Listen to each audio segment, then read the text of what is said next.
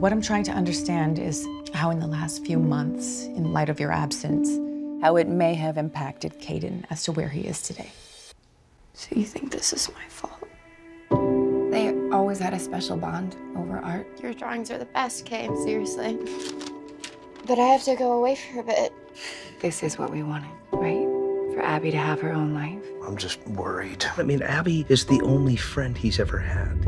My friend Robbie knows this guy Brooke, and they're throwing this insane party. It's on Friday if you want to come. Hey, Kayden, do anything special for dinner tomorrow? Chicken strips. Hey, Kayden, how about we call Abbie?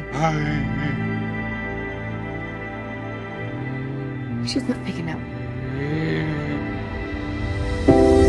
Kayden, we're going to have to try and talk to Abbie tomorrow.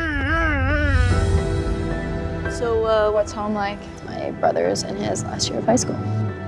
Does he know what colleges he's applying to? I'm not sure. Kayden, you're gonna get on the bus and you're gonna get off at the grocery store. Dad, bus. No.